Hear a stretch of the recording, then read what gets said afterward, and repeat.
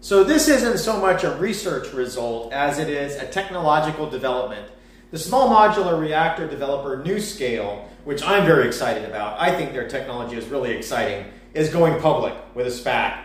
And what that means is that it's potentially going to become more available to get a NuScale reactor. And why that's exciting is that you can take one of these and place it right where a retired coal plant was, so that all that electrical infrastructure would still be there and all the jobs would be retained.